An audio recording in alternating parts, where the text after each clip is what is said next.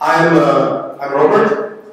I founded a consumer VPN company in Bucharest, 2011. We started with a small team of 7 people to work on the idea to protect people's privacy online through a consumer VPN. We started with a few hundred, 1,000 free users. We have a free service. And we developed the company in 2.5 years, 2 years, now up to around 3 million free user accounts. We have a staff now of 20 people working in Bucharest and Germany. And we made a pretty huge business out of it. So we made a business out of privacy. We are running a company that offers privacy as a service.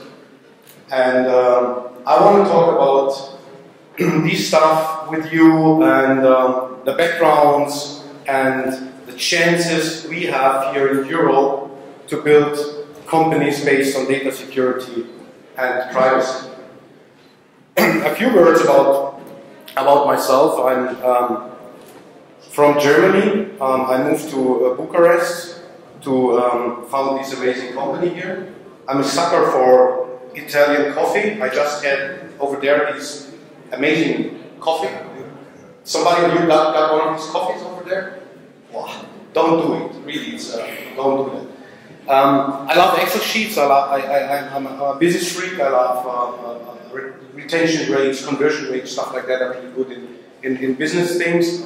And I'm a football fan. I'm a sucker of St. Pauli. And what you see here in the background is the amazing stadium of the FC St. Pauli in Hamburg. So whenever you have the chance to go to Hamburg, go and visit St. Pauli. So St. Pauli is an alternative left-wing soccer club in the red light district of Hamburg.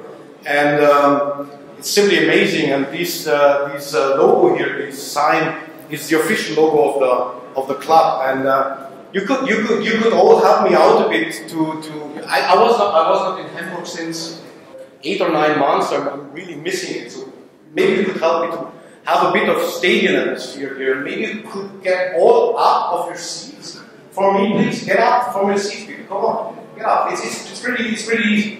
So come on, everyone. Super easy. A bit of stadium atmosphere. A bit St. Pauli here in Bucharest. Super nice. So take your hands and start to clap. And fast. Go fast. Yeah. That's St. Pauli. Thank you. What I really want to speak with you about is what Henry Louis Stimson said in the 40s. He was an American statesman, a lawyer, and a member of the Republican political party in the USA. And he said back then, gentlemen do not read each other's mail. So, if we have a look on what happens right now, we can consider for sure one thing: there are not a lot of gentlemen in politics. And I don't know if you know. 1, 2, 1, 2. NSA solved it. Yeah, the NSA hacked us already.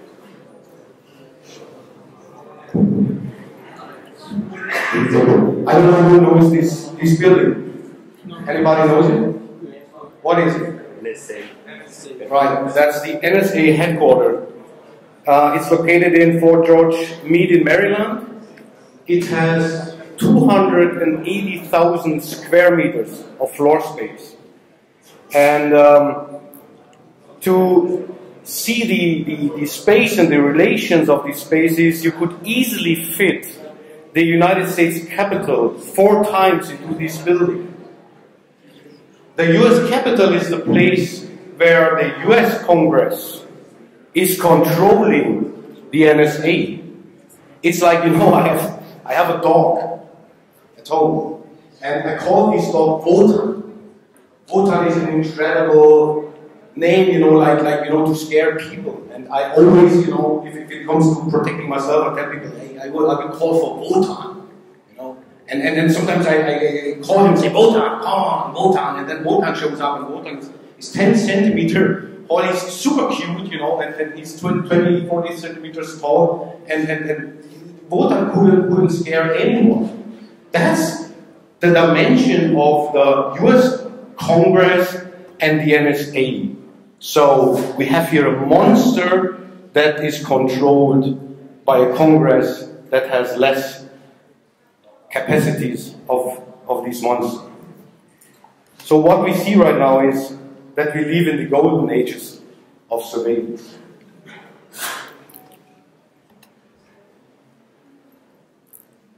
At the 6th of June, The Guardian and the Washington Post started to publish secret documents of Edward Snowden. The main actors are the NSA and the British Secret Service.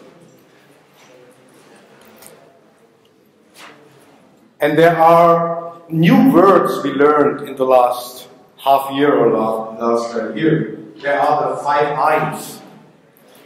Because they have just the legal right to monitor foreigners. By the way, I'm a foreigner. You are all foreigners here. The American Secret Service is spying on foreigners. That means they spy on 96% of the world's population.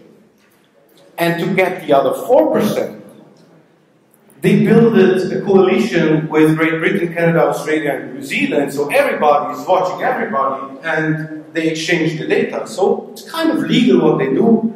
And they built also a network of partnerships. They partnered up with Germany, France, Belgium, Japan, South Korea. I think every day new names are popping up in this game. Pretty interesting is they don't only cooperate technically, which is other, they also cooperate politically. There is a document leaked by Edward Snowden from the NSA speaking about the cooperation with the German Secret Service. We have a pretty high level of data security laws in Germany and in Europe, also in Romania, and that's not good for the work of secret services. So what the NSA did was, they helped them somehow out with knowledge. They wrote in a paper, we have been assisting the German Secret Service in making the case for reform or reinterpretation of the very restrictive interception legislation in Germany. Ooh. There are high-level laws in Europe and they don't like it, so they help our secret services to somehow make politics in their countries, in our countries. What we see right now is against this gentleman agreement not to spy on other people's data, that we have an overall surveillance of the internet, and honestly speaking, this is just a synonym for the overall surveillance of the society. That's what it is. And if you think about someone who thought very early about surveillance of society, we have, that's somebody in George Orwell. And George Orwell wrote a novel in 1949 called 1984. This novel was based in Airstrip 1, formerly known as Great Britain, which is a superstate of Oceania, a world of being in war, a world of an omnipresent government, a world of overall surveillance and public mind control. But, frankly speaking, George Orwell was an optimist. His biggest fear was that the government might at some point install some screens in our apartments to watch us, do the same at working spaces, install some microphones all over, maybe open our written correspondence and track that, and maybe also pay some thought-controlled police, undercover agents who pose as normal citizens and report any person with subversive tendencies to them. That was the biggest fear of a surveillance state back then. If we compare that with our reality here is that this is very invasive. So you see the screens, you see that surveillance state invading the privacy of people. What happens right now, and that is the problem, this is why we don't take action. This is why we all listen to the scandals, we read the newspapers, but it's kind of meh. Why? Because the surveillance right now is not noticeable. We don't see it. We don't feel it. We don't feel it in our daily routine. We are brutally honest to search engines. We are more honest to search engines than to our relatives or friends. And try to remember what you searched for in the last 6 months. And I want to ask you if any one of you would like to share his search history of the last 6 months with the public. Raise your hands. Who would share his search? Nobody. Yeah. Nobody would do that ever. But we deliver these data to Google. We deliver these data to Yahoo. We deliver these data to Facebook. But we wouldn't share them with our relatives.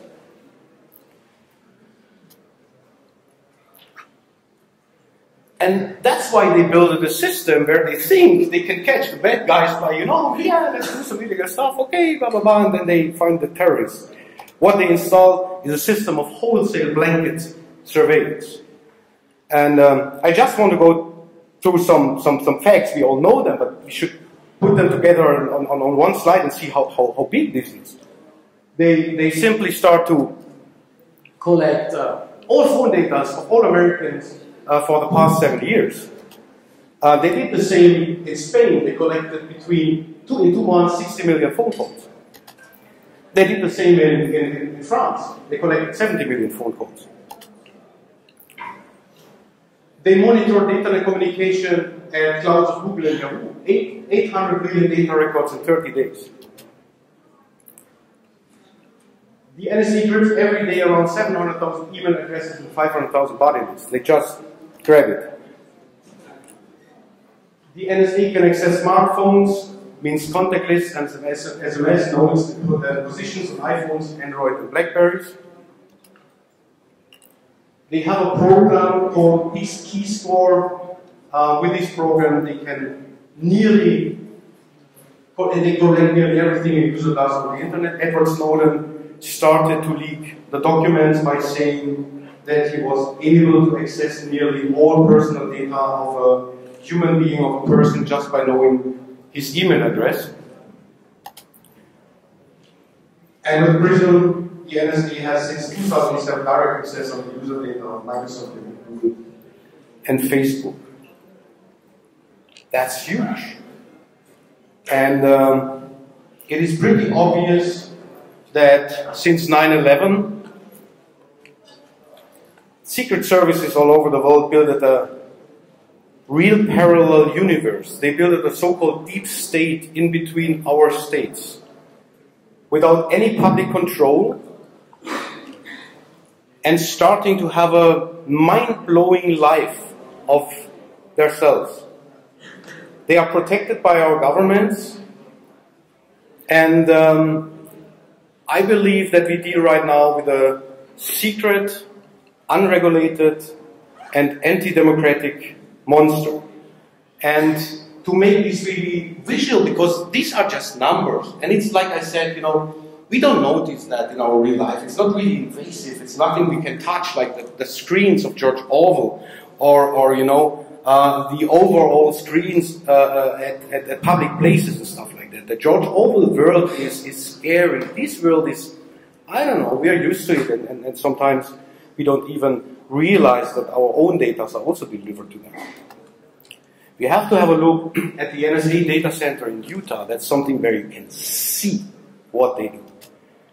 And this is a picture of it. Looks kind of impressive. But let us look at some numbers. It was 8.7 billion construction costs for just one data center. They need another 2 billion for hardware and software.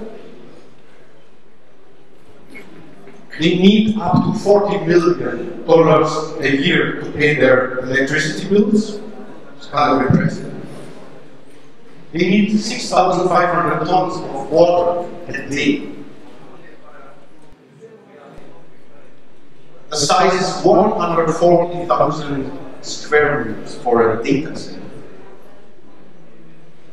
And they have between 3 to 12 exabytes storage capacity. You're all experts here, I don't have to talk too much about these numbers.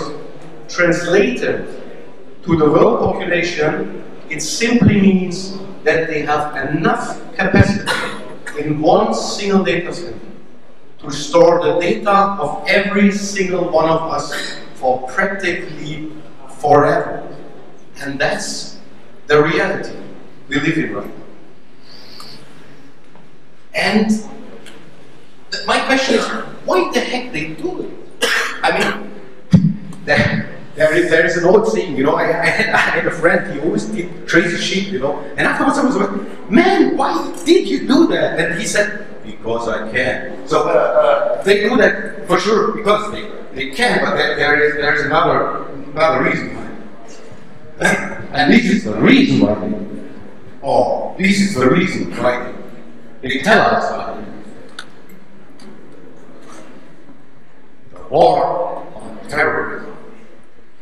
9/11 was a switch point in history, and since then the United States fights terrorism, terrorism, and I have no doubt that there are terrorists out there that do crazy shit and shit we should fight against. But let's have a look on the things they do with their programs that are not exactly related with fighting terrorism. For example, in November, the NSA spied during the G8 and G20 summit in 2010 on the people who have been on this conference, for sure not terrorists. In October 2013, it came out that the NSA monitored calls of 35 world leaders. They listened, for example, on the phone calls of Angela Merkel. She's a Chancellor of Germany. I didn't vote for her, but I can say one thing for sure: this lady is not a terrorist. Far from it. No need to listen to their phone calls. In September 2013, the GCHQ hacked the Belgian provider DefCamp, who serves the EU Parliament, EU Commission, and EU Council. Incredible! A British Secret Service member of the European Union hacks literally a European company to spy on European parliamentarians. That's unbelievable because they fight terrorism. In July 2013, the NSA hides bugging devices in the embassies of France, Italy, and Greece. In the United States, I don't see any connection between France, Italy, Greece, and the worldwide network of terrorists. So I doubt that this war is just on terrorism. They wouldn't do that if it's just about terrorism. And secondly, they didn't make the world a better place, or even a more secure place, since they run these programs. There are no signs for that. All their official statements and numbers about crimes and terrorism they allegedly avoided turned out so far as a full flop. There is nothing behind it. They didn't catch any big guys through it. And I say really honestly one thing here: the risks of dying because of terrorism are against zero. But the risks of getting kidnapped and deported by the US Secret Service is significantly higher than that. So they don't make the world a more secure place. For sure not. So what do they do then? There is a very interesting document. It was published by the New York Times at the end of November 2030. It is an NSA document from 2012, headlined with Signet Strategy. It contains very irritating words like vision, mission, and values. These are usually words, you know, I know from lame company presentation if they try to somehow peg their business models into missions and visions and shit like that, you know. It's a bit like, maybe this worldwide surveillance is $1 billion business for US corporations. Maybe there's a business behind it. And there is a very interesting passus in this document.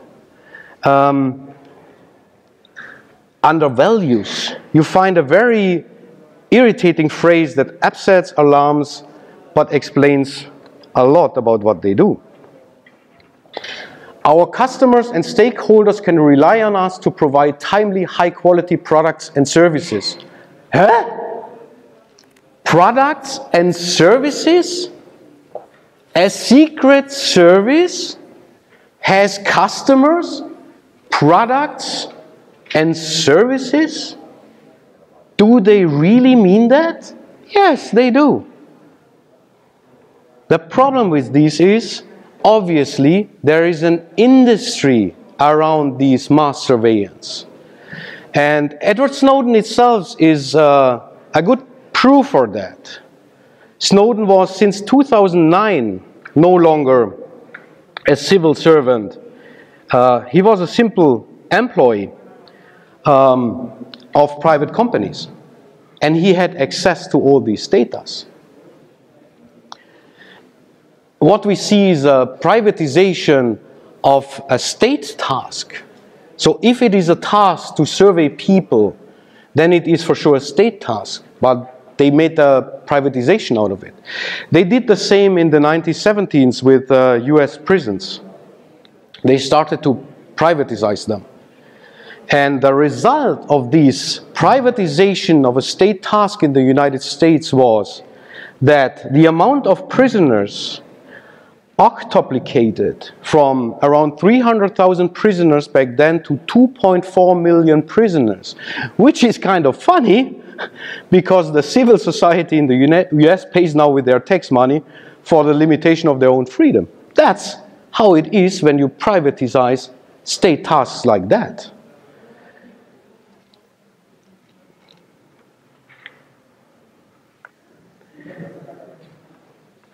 We have a second part of this phrase, and this second part is because we never stop innovating and improving and we never give up. This is for me the most scary exclamation mark of the 21st century. We never stop innovating and improving and we never give up. This problem will not be solved by itself. Never, ever. So I think it is really time to wake up from the matrix, if you allow the picture. And because I'm also here to talk not only about my business, maybe also talk about my personal way through this scandal, because we talk about a very personal thing here. At the end, we talk about privacy, our own privacy, about our personal human rights. They don't attack our society, they attack every single one of us as a human being, as an individual. And that's why I want to talk a bit about my 4 stages of waking up through this scandal. First was the 6th of June. I was simply surprised. Believe me, I'm super paranoid. I'm working in this industry since a couple of years. You're all paranoid. We are paranoid by setup. But this was oh, by the way, we got here these these nice toys at the beginning, and I was here with my colleague Selena. She's our PR, and the first thing she did, is that a bugging device? Hello, hello. It's a nice event here. We just met nice people, so we are really paranoid about what we are doing here. But the size of what happens was so big that I thought, okay, that's bigger than I could ever imagine what it is. It changed a bit, and it got outrage. That was the next feeling I have. After I was surprised, I was outraged. Why? Because of the reaction of the politicians on this case. That was unbelievable. You know, I mean, he showed up a day after the 6th and talked about, you know, these old things, security versus privacy, you know, and his statement was kind of, you know, we could have expected it. I think it's important to recognize that you can't have 100% security and also then have 100% privacy and zero inconvenience. Huh? This is the old story. They tell us that there is a balance between privacy and security. Like, you know, if you have 100% privacy, you can't have security. So, and if you want to have more security, you have to have less privacy. Like, you know, it's percentage. Give away 10% of privacy and then you get more security and stuff like that. And it's simply, you know, it's awfully wrong what he said. Because after the scandal, what he meant, he said that, but what he meant is people give up 100% of your privacy and maybe you gain a bit of security. That's what he said. That's the first thing, and it's wrong. And I'm questioning that there is a balance between security and privacy. I'm questioning that. We should all question that in future if they tell us this bullshit. Privacy is not negotiable. It is a basic human right. A civil right approach must be in the center of everything we do if we want to live in a free and liberal society. There is simply nothing to balance. Civil rights are unvulnerable rights, and there must be a very good reason to restrict them in a very single case. If they are behind a murder, and if they have doubts, if they have proofs, I'm not staying here and say, don't throw down his privacy, don't survey him then. But that's not what they do. What they do right now is that they survey people, they know for sure that they are innocent. And that's not okay. Next was confusion. A bit later then, I got totally confused because then I started to talk with the people that have been surrounding me, friends and employees and people I met, and the reaction on this scandal have been really great. So you all know these reactions, I'm sure. I don't tell you now some surprisingly new things. First is. No surprise. I knew. I think a lot of you thought like, yeah, I knew that forever. Do not let anybody tell you that we already knew. That is simply not true. We did not know. We thought maybe they do it. People like you and me maybe had some technical experiences knowing that maybe, yeah, really they are behind something, but this size is so incredibly high, is so incredibly big that we did not know. I don't mind. I have nothing to hide. That was the second reaction. You know what the worst thing about that is? People who told me that did that with zero irony. They meant it. And you know what this means? People didn't even think 1 second about what this means. I have nothing to hide. I mean, tell me that you don't have anything to hide. I would never share a private secret with you, because you can't keep secrets. That's the first thing. And the second thing is, here we talk basically about privacy and what privacy is about. I mean, every chat online is for me just, you know, a digital extension of a personal talk face-to-face with people. Every email I write is just a digital extension of a letter I write in the real world. And if private conversations between lovers, friends, family members are surveyed by a state agency, that means that they take away the basic human right to be an individual. We will start to act like they want us to act if they continue with that.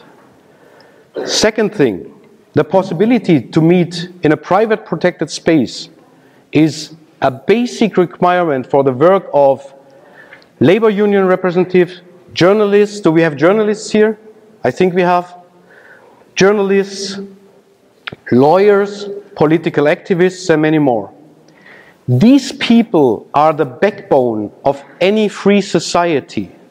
To survey them, to control them, turns the whole world upside down.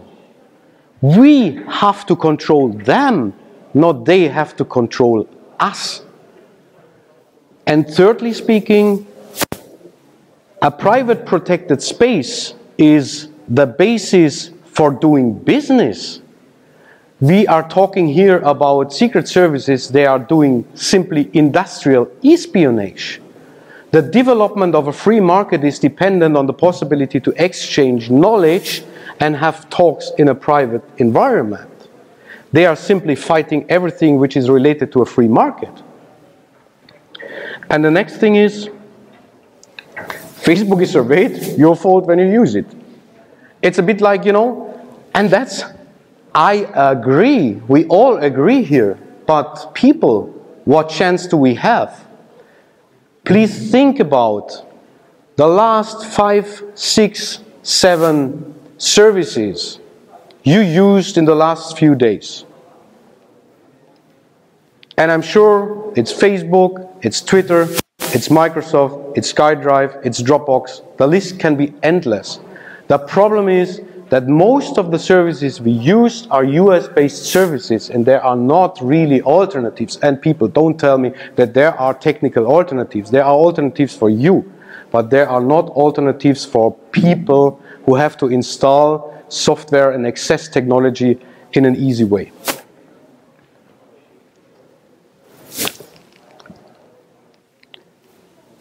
Next reaction, I know, but we can't do anything about it. I will talk about that a bit later, because we can do a lot about it.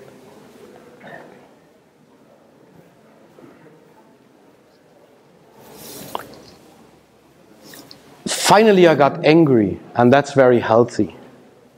Because outrage has no point, simply outrage. But anger has a direction. And I am really angry about a big secret service machinery that violates the constitutional state by telling us that they want to protect the constitutional state. That's weird, and it makes me angry. And then I have a look on the reaction of us here in Europe. So what was the role of the EU secret services during the NSA scandal? What did our secret services do here? And I figured out 4 possibilities. Maybe you agree. When you find a new one, tell me afterwards. I'm curious about it. First of all, first possibility, they supported it. So, if they supported it, that means that they have been involved in committing a crime, definitely. If our secret services supported them, they have been involved in committing a crime. Bad, problem. Second possibility, they knew about it, but didn't support it. It's a possibility. But that means that they should have informed our governments. And if the government said nothing, they did harm not to protect the citizens. Also bad, problem. Third possibility, They knew about it, but didn't inform the government. Also a possibility. But that means that the secret services did a serious violation of their obligations. Or, fourth possibility, also possible, they didn't know about what's going on. And in that case, that's the worst case, by the way, they are totally incapable and can be suspended. Why do we need secret services if they don't get it that we are spied every day by secret services from abroad? So then suspend them.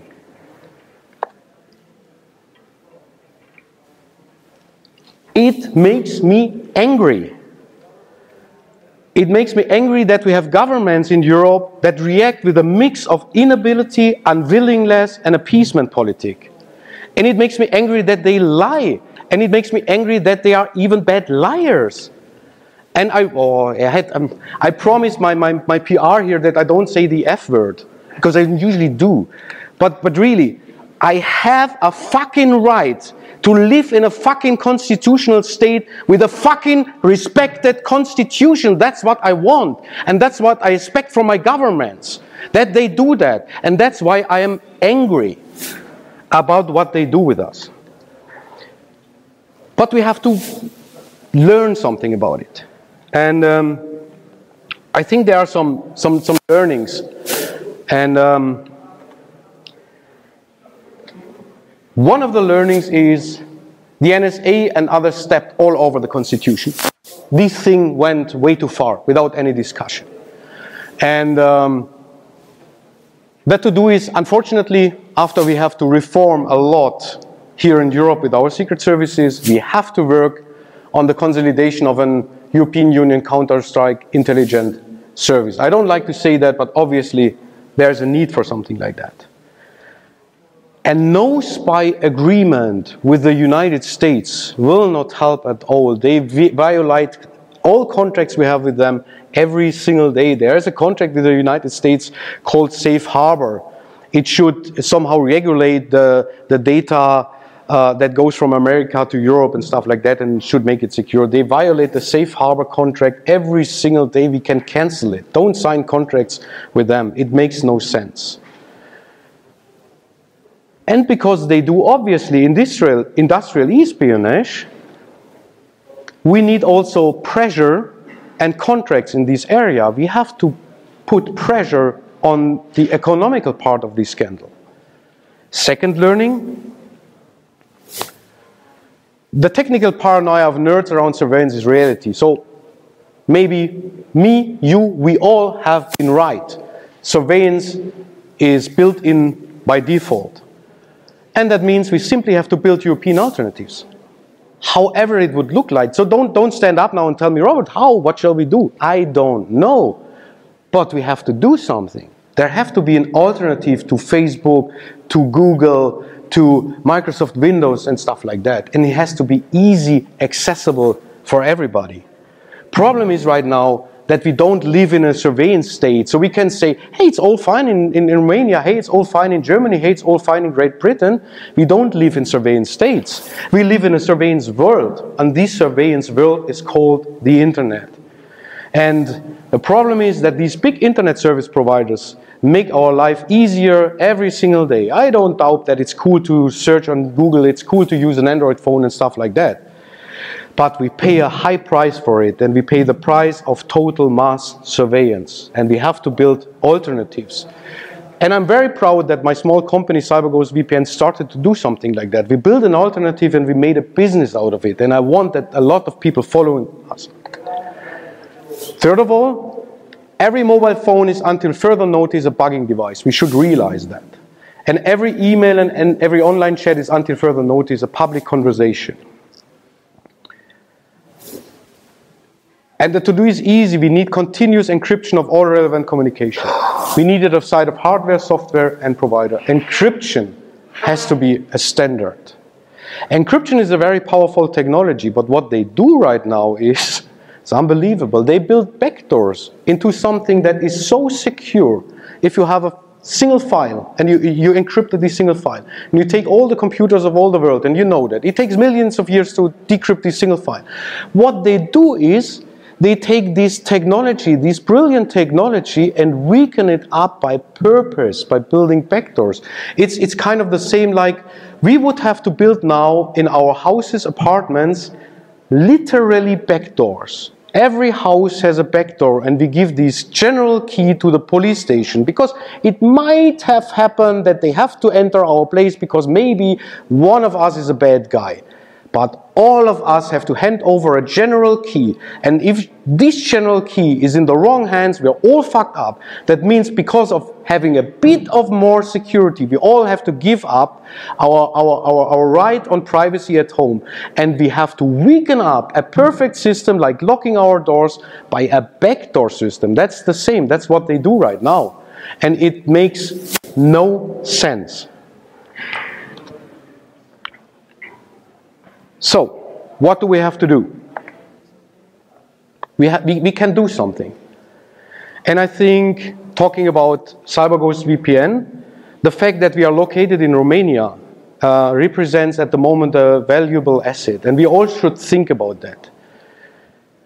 You people here in this room are part of the solution.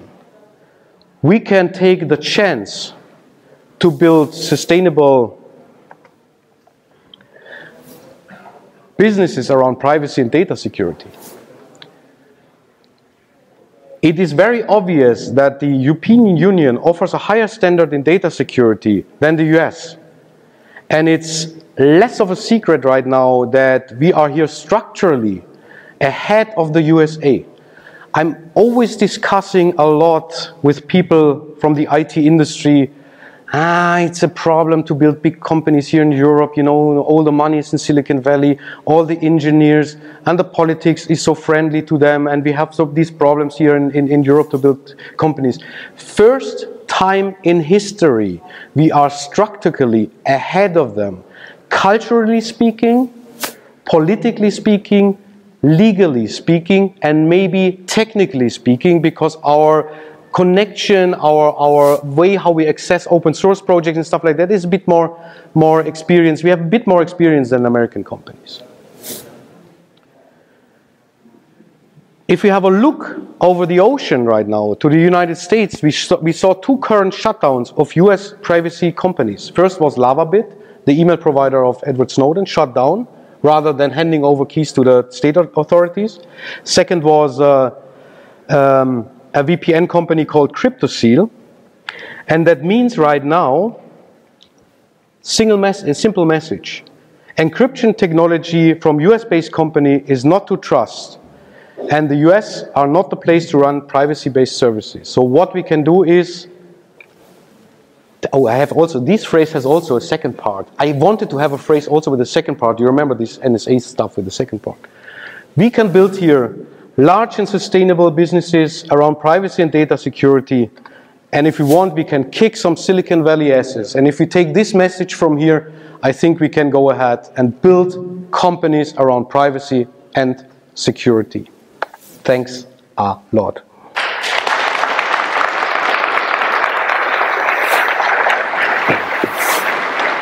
And maybe if you have some questions, allow me to have a commercial break for our amazing VPN product.